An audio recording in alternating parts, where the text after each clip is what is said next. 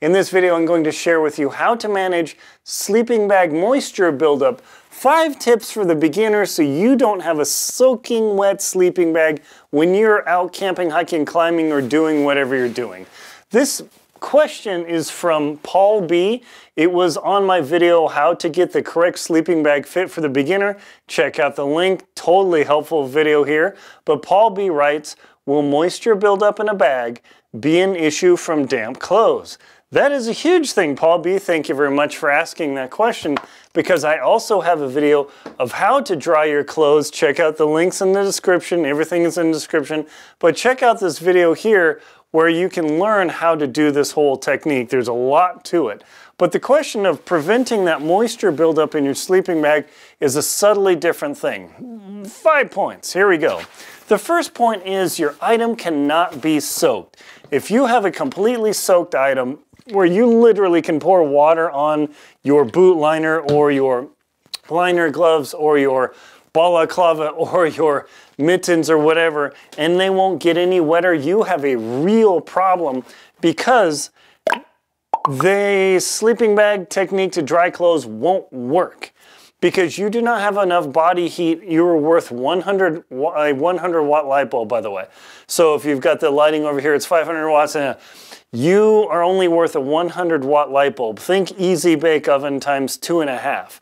So if your clothes are completely soaked, you need to wring those bad boys out and get them as dry as you can before you ever put them in your sleeping bag, because once you get the down in your sleeping bag wet, you're going to have a real serious problem. That brings us to point number 2. Anytime you are at camp and the sun is out and it is safe to do so, get your sleeping bag completely unzipped, get that bad boy or bad girl into the sun and let it dry out completely. The goal is to have this sleeping bag completely toasty and like, oh yeah, it makes a big difference. When I was climbing on Denali, if you want to read what it's like to climb on Denali solo, Lost at Windy Corner, great book. Of course I wrote it, so I always think it's great, but that aside, learn what it's actually like to deal with that. But getting your sleeping bag out and dry can make a huge difference. It totally changed how I was expeditioning when I went to the South Pole, skied solo to the South Pole. I'm like a total loner, aren't I? But in 3 months, my sleeping bag was as dry as it ever was when I first started. Key points in there, and I'll show you the ultimate book that has all these answers in it. But make sure you dry your sleeping bag out, not only to keep the down dry or synthetic if you're using synthetic, but by getting a little bit of UV on the bacteria from your gross stinking body that hasn't taken a shower in 3 weeks or 3 months. That UV will also help kill the bacteria, which reduces stink, which reduces skin issues, and that will make a big difference for you. The corollary of that is point number 3, is make sure that whenever possible, you sun dry your clothing items rather than leaving them in the tent to kind of founder, unless your tent is 110 degrees, like it was when I was on Denali in camp at 11,200 feet. It was literally 105 degrees in my tent. It was awful. But I made sure to put all my clothes out where I could so I could safely not lose them or have them blown away. And I get my items out in the sun. Now, yes, there is a consideration of UV damage. Oh, you got to worry about that. That is a big thing.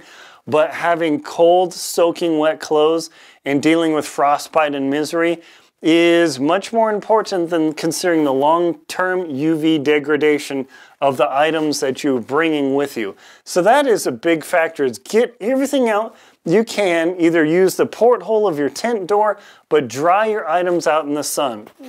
Now, this brings us to the next step of preventing this moisture buildup in your sleeping bag, whether it's your balaclava or anything else, is when you arrive at camp and you get your tent set up, make sure you get your water melting from the snow and the whole thing.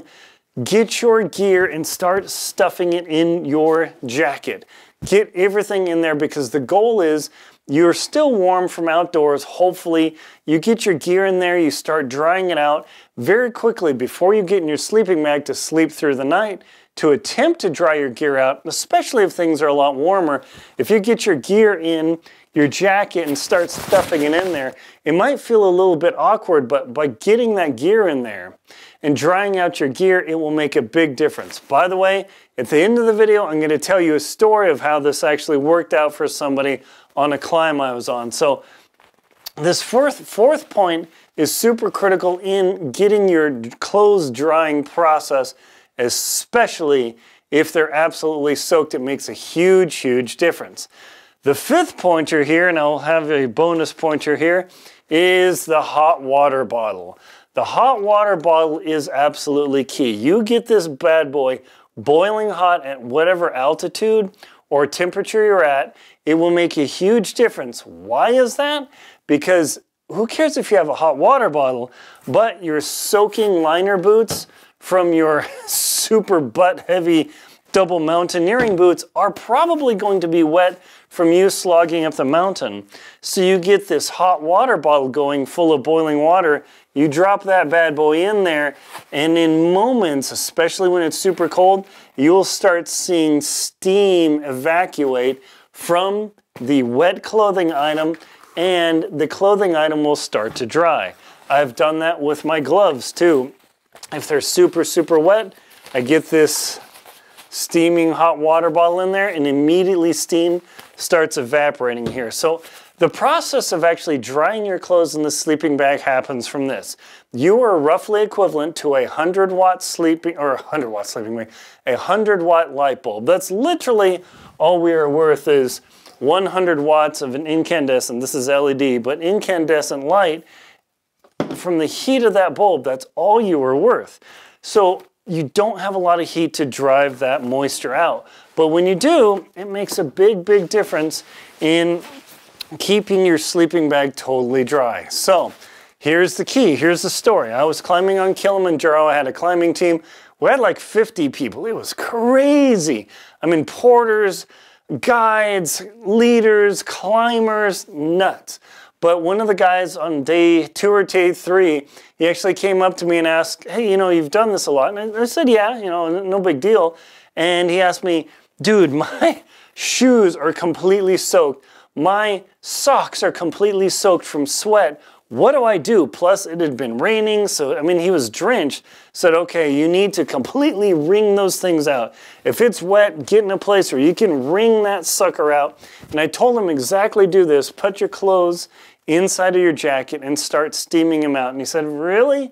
Yeah. But then I told him, here's the kicker. By putting your clothes in your sleeping bag when they're only sweat moistened, they will actually dry overnight. And he looked at me like, and I told him, dude, I'm not trying to mess with you. You're a climbing partner. This is not one of those ha-ha, I got you jokes. I'm not that way. I mean, that's totally cruel to have somebody completely soaked on a climb. I mean, he'd hate me and he'd probably kick me off the mountain or something. But the point here is that I told him that no, this technique totally works for drying clothes. And thank you, Paul B, for the answer to this question, is the heat from your body will actually force the moisture to transport through the sleeping bag, the material, and then the outer shell, and completely go away so you can stay dry and warm. So that is how to, how to prevent sleeping bag moisture buildup tips for beginners. My name is Aaron Linsdau. I'm a polar explorer and professional adventurer.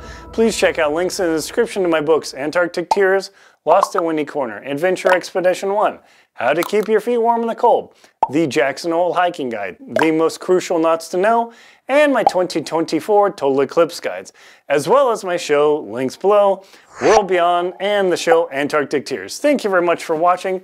Please like and comment in the video and subscribe to the channel so you can smell more stinky boot liners.